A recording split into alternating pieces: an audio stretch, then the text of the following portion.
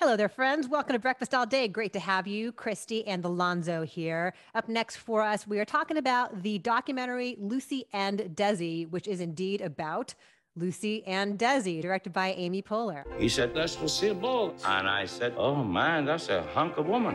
I was madly in love with Desi. I've never felt that way about anyone before. Yeah, so this is premiering today on Prime Video, which is also where you can see Being the Ricardos. But this is the movie that will actually explain to you things that Being the Ricardos either completely gets wrong or just sort of papers over or re-dramatizes in some weird way. So this is Amy Poehler's directorial debut, feature directorial debut anyway. No, it's not. It's not? Wine Country.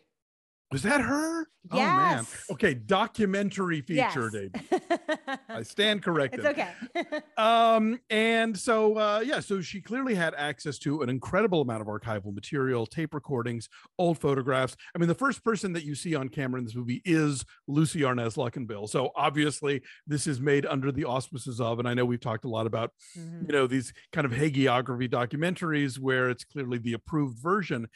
And I have to say, this one felt to me like she really got good stuff out of the archives and didn't soft pedal the sort of, issues around, their marriage and what made it work and not work. And, you basically get the backstory of where Lucie came from, where Desi came from, where they were in their careers when they met, how the show came about, and really like what pioneers in the medium both of them were. The way that I Love Lucie was set up in terms of like filming the show but doing it in front of a live audience was unheard of at the time, and it became kind of the industry standard. The way that they got successful enough that they not only began their own sort of independent studio but then subsumed RKO, where both of them had been under contract years earlier. But then at the same time you see how taking all of that on took them away from each other and took them away from family responsibilities. And even though the original idea behind them doing this sitcom was to get him off the road and them to like be at home long enough to start a family, they still like filled their life up with so much other stuff that eventually it drove a wedge between them. I've never been the biggest I Love Lucie fan, but I do find, I grew up with like I Love Lucie, Lucie Show, and Here's Lucie reruns in sort of constant rotation. And I was never, I don't know, she was never quite my thing, but I do super admire their moxie and their showbiz savvy and the fact that they really started television in a lot of ways. Like this thing was this very new and very who knows what the hell's going to be, and they got it early on. They understood how it worked, how to make it, how to be successful in it. And so, I think their story is a really interesting one, and I found this nonfiction telling of it far more interesting than Being the Ricardos. And I think that anybody who's interested, whether you're a fan of the show or just a fan of television and the history of television, there's a lot here. Yeah, it's incredible. At the end, they rattle through all the TV shows that came out of Desilu Studios. Yeah. Everything from like the Andy Griffith Show to Hogan's Heroes and to Star that Trek. girl. Star Trek. That's true. Star Trek. Yeah. Like Lucie apparently famously kind of went to bat for Star Trek when NBC wanted to cancel it originally. Like she got why it was important and why it was appealing.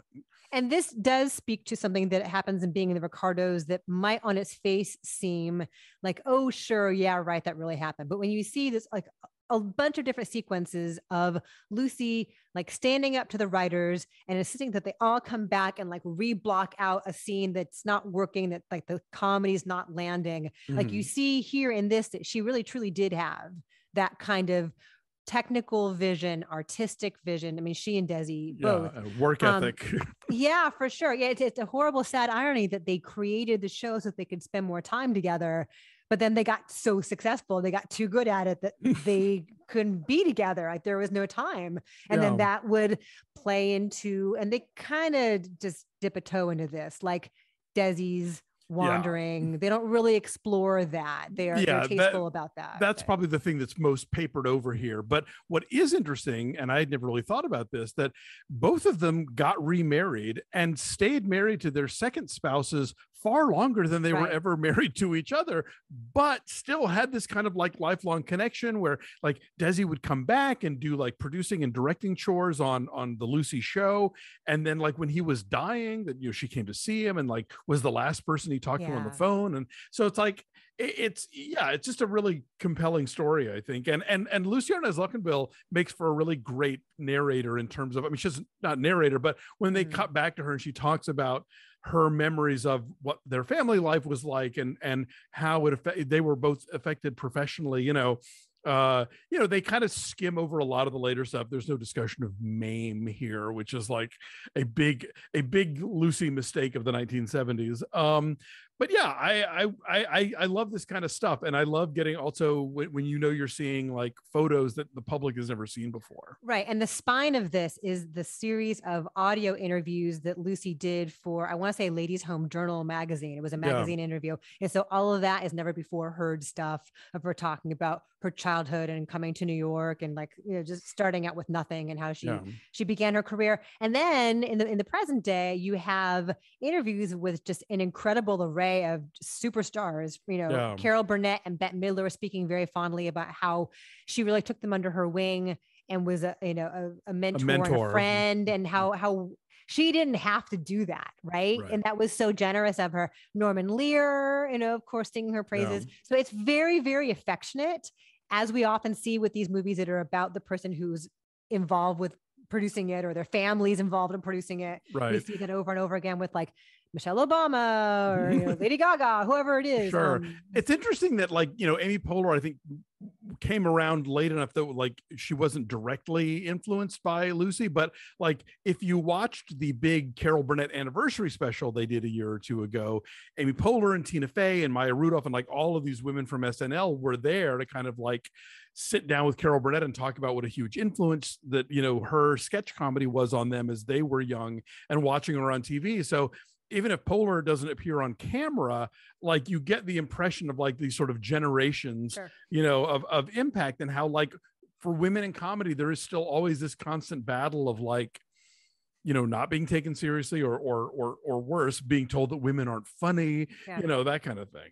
Right. And you see how daring she was with her physical comedy and how impeccable her timing was and how she was a beautiful woman who would make herself ugly for a laugh and like happily do that. And you see that through line to people like Amy Poehler and Tina Fey, sure. they'll do anything. They'll go anywhere for that.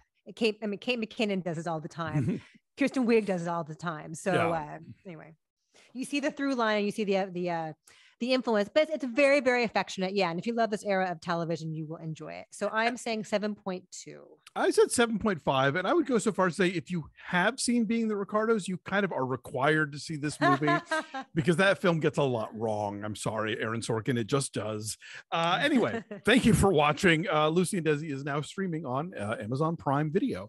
Like this video, subscribe to our YouTube channel. Check us out at BeFast All Day on Twitter, Instagram, and Facebook, and visit our Patreon page at patreon.com/BeFastAllDay. Television, you say? Yes, we are recapping shows like The Gilded Age and Pam and Tommy, and starting today, The Dropout on Hulu, starring Amanda Seyfried, and lots of other cool stuff that only our subscribers get, including videos like this with no commercial interruption. So check that out at patreon.com/BeFastAllDay. Thank you for watching. We will see you guys next time. Bye.